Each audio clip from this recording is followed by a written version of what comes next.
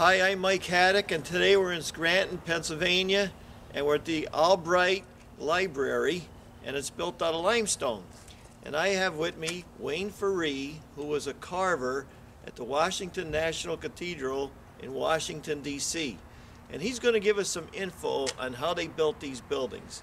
Now, I know a little bit from when I worked, but he was the actual carver down there, and he's going to give us some really good insight. I was one of many carvers at the National Cathedral. There was quite a few of us.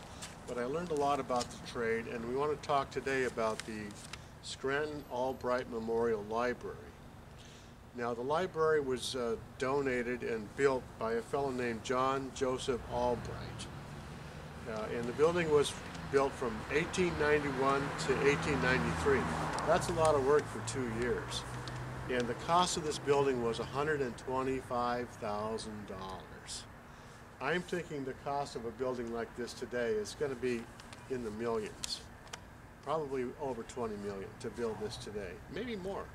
Probably more. At any rate, we're here today, and this building was designed by Green and Wicks architects out of Buffalo. And it's a copy of a French chateau monastery, which is now used as a museum in France. The Cluny Museum. It's an early Renaissance style with some Gothic details on it. And this building was built by Conrad Schroeder, who came to America when he was 19 from Gunster-Blum, Germany. And he formed a company here and built a lot of the buildings here in Scranton. We're in the Gothic historical section of Scranton. There's so many wonderful stone buildings around. It's just incredible. I consider this one of the real gems of the Scranton area. It's a beautiful building, and this fellow, Conrad Schroeder, at one point he had 400 employees. So this was a big deal back then. There was a lot of stonework going on. There was all kinds of great craftsmen. And so we're here today to look at this building. It is a beauty. So come along with us and we'll show you about this building. So one of the things Wayne is going to talk about is the grain of the stone. When they're carving stone, Wayne, how do they approach that? Well, limestone is a very durable and plentiful stone for building. And it comes out of Indiana. That's why it's called Indiana limestone. And the proper way to set stones out of Indiana limestone is with the bed of the stone. Now you can see that this stone is pretty well weathered, and you can really see the striations. They're going horizontal. That's how you lay traditionally limestone, because it's going to weather better that way, because it comes out of the ground that way. The striations run horizontal. And limestone is an excellent building material. This building is now 129 years old. And you can see it's just wonderful. There's been some restorations on it. I think it's been repointed. That means the mortar was redone. I think it was recently too. But the thing is with stone, if it's protected from the water, it will last for centuries. And so that's, I think, our main point, what we wanted to say. There's different grades of limestone. Now if you look at the carving, this is probably more of a statuary grade of limestone. That means it's got a tighter grain to it, which makes it more conducive to getting your smooth cuts, and it holds an edge better. So I think that's kind of what we're looking at here. Back in the day, limestone was plentiful, and it was being worked by literally thousands and thousands of craftsmen. Today, things are a little different. The whole quarry situation is much more expensive now. There's been some economical and financial problems with the limestone, but it's still available, and it's still an excellent product to make a building out of. Now, this little guy He's sort of like coming out of the foliage, and he's kind of menacing little look. And of course, gargoyles are very popular. He's not really a gargoyle. He's just sort of a grotesque little monster, and it's just kind of interesting, and it's fun. And so I'm going to recreate this to give you an idea of how these things were done. It looks like somebody's painted in the eye, maybe with a magic marker. That's probably more likely some sort of a graffiti artist, which I'm glad they haven't done anything to this building, because this building is wonderful. So anyway, that's what we're going to do, and if you're interested in seeing how that's done, tune into my YouTube channel and we'll have a video on that. Okay, we're just going to talk a little bit about how this limestone weathers. But first I think we need to talk about what limestone is really made out of. Limestone was prehistoric ocean bed, and it's made out of really tiny little micro sea creatures, and you can see the high points on this. Looks very granular. Those are the little crustaceans that got buried into this sedimentary stone, and all the rest gets worn away first, and then what's remaining is these little teeny shells. And so that's why you have that sort of granulated effect when you look at it. Now it looks like this stone was damaged at some point. It could have been a gardening tool or anything like that. And what they've done here is they've cut a piece and they've mortared it in. Of course, it's not a very good job. The mortar's not a good match. Mortar has kind of come out of the little crack here. But this is referred to as a Dutchman patch. When a piece of stone is cut to replace a damaged area, they'll square out a piece with chisels, and then they'll cut another piece that fits in there, and then they'll mortar it or glue it in place. And so that's how that's done. The stones down here is what they refer to as a water table. And it's usually made out of a harder stone than the limestone. You want to keep the limestone up and out of the water so it doesn't deteriorate as fast. But what we're seeing here is what's referred to as molding. And these back in the day were done sometimes by hand, but usually by a tool that's referred to as a planer. And a planer is a bed that travels under a tool, and it scrapes away a shape with a blade that's shaped to the shape that you're after in the stone. We have a negative blade, the opposite of this shape, and that cuts away layer by layer, like about 1/8 of an inch to 3/32 of an inch at a time. And eventually you get down to what you're after. Now we're looking at some of the ashlar stones in this building, and it's got a texture on it that was made by a handheld chisel that's referred to as a point. It's basically a chisel that has a point on it, and the stone cutter uses his hammer to make chips in the stone, and it gives this really nice texture. Now we're going to talk about these pilasters, columns that come up. And when you say pilaster, what you mean is like a column, only it's a 2- or 3-sided column. You don't see the back side of the column; it's incorporated into the building. But these pilaster columns culminate into this Gothic design, and up top you see the 3 carvings, and then there's another 3 smaller carvings, and then at the top is the finial. Those designs are referred to as crockets. It's a typical Gothic design, and they're referred to as crockets. Now here we're at one of the windows opposite the entry at the Albright Library, and what we're seeing here are also this pilaster molding around the window. It culminates in the peak with another finial. And then down here at the bottom, These are referred to as gable or molding termination carvings.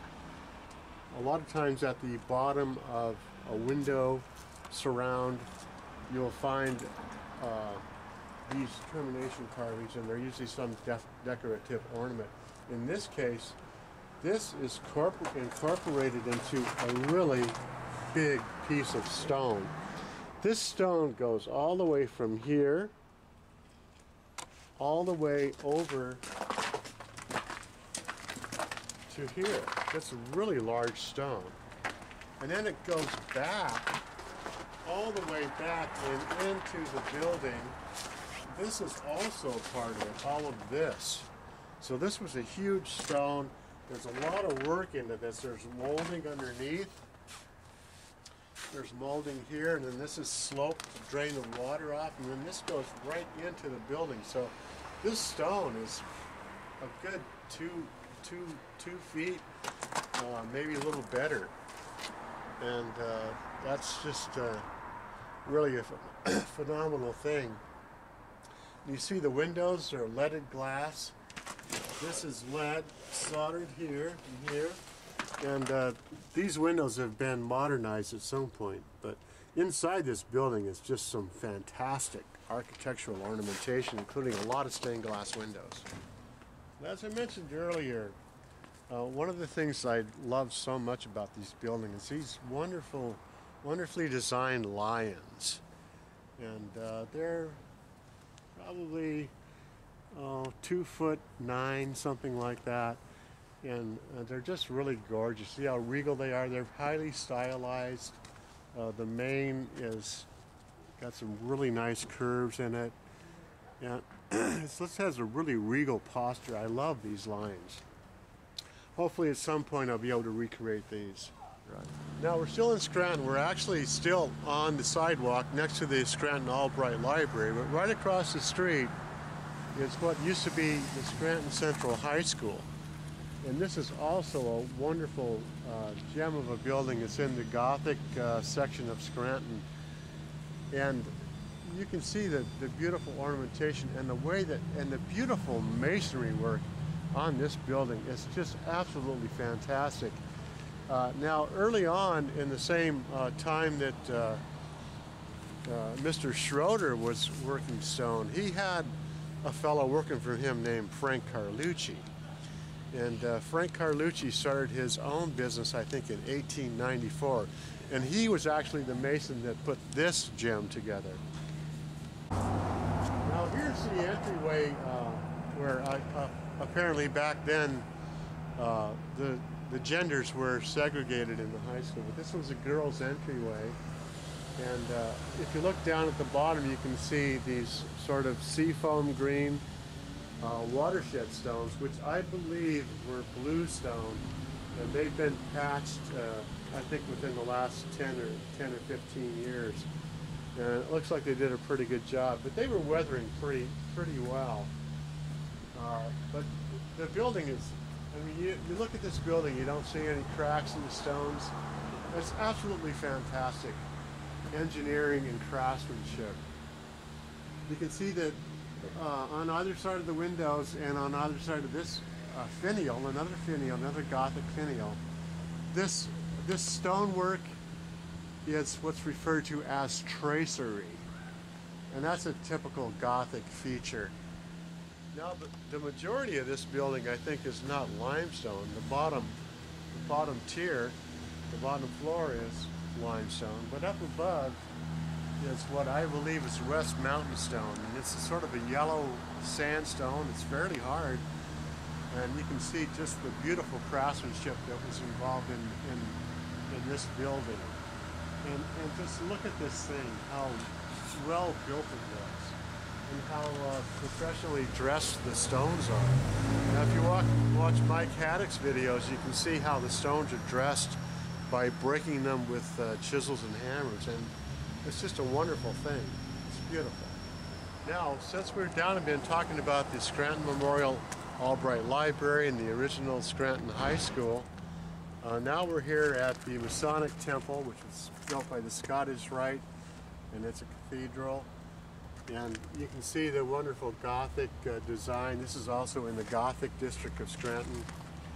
And it's absolutely amazing. But what we wanted to talk about here is what happens when water is not properly drained away from the building. And right up above this damage, you can see what was called the tracery work. In this case, it's sort of this little balustrade around this little portico that comes off here. And you can see how it really is in some deep need of repair. The motor's gone. It's been redone at some point where it's reset askew, and it was never properly put back in place. And then also it's extremely weathered because it's pretty much out in the open here. But you can see what happens when you have this intricate tracery work, and maybe there were too many pieces incorporated. I'm not sure, but we can see that there's a lot of damage here. And here, we live in Pennsylvania where we have a freeze-thaw cycle. And sometimes when water isn't controlled properly, we get this breaking up of the stone, which is referred to as spalling. Now, if we were to repair this, we could either cut another stone, cut this out, and cut another stone and replace it with mortar around it, which I think would be the thing to do. But we could also break away the damaged part and reconstruct this with reconstructive mortars. Now, Mike and I are still at the Albright Library, and we're going to look further up on the building, and you're going to see some decorative gargoyle carvings up top. I don't believe that they were functional gargoyles, but I could be wrong. It could be that right between their legs was a way for water to get off the roof. But I wanted to bring that to the attention of the viewer. If you like gargoyles and you've got some free time and you're in the area, come down and look at these wonderful ornamentations on this building. We want to thank Wayne for giving it all his insights on that building at the library. But not only that, he came back and like he said, he was going to recarve that grotesque, you call it, right? Yeah, it's referred to as a grotesque or a little Gothic beast that was incorporated into a lot of the carvings in the Gothic construction back in the day. So on his YouTube channel, he recreated this. And you want to say just a little thing about how you started and ended it? Well, we talked about recreating these little guys on either side of the entryway of the Albright Memorial Library in Scranton Gothic building district. And I measured out, I measured the actual stone. Now if we were going to recreate this stone, it's a big stone. I mean, and it goes all the way down to here. I think it's probably, maybe 20 inches or more. And then it goes way over here too. If we were actually going to recreate this, we'd have to do a lot more measuring. It's a huge stone. But I did take the measurements for it. I was planning on doing some of this this ornamental molding work, but I couldn't really find a stone big enough. And then the question is, what do you do with that stone? I had a stone that was acceptable, and this could be used in a masonry wall or just put on a bookshelf for decoration. But it was suitable for demonstrating how things are done and how they were done back then with stone carving. And so hopefully we created something that's interesting and informative, and that was our objective. Well, since last time Wayne was on my channel, we went down to some old good things in Scranton, Pennsylvania, and we looked at all the stuff they got that they salvaged from churches and castles and what have you. That's awesome. And then he patched the bird bat. He got some limestone patch and patched the bird bat, which is real interesting. And he also carved this. So tune into Wayne's channel and subscribe, because if you're a stonemason, you got to know this kind of stuff, how they did it and created it. So we're going to be doing a lot of stuff in the future. And he also has a website, right, Wayne? www.ferreestudios.com. And his YouTube channel is? Wayne Ferree. Wayne Ferree YouTube channel. So thanks for watching. Until next video. Thank you.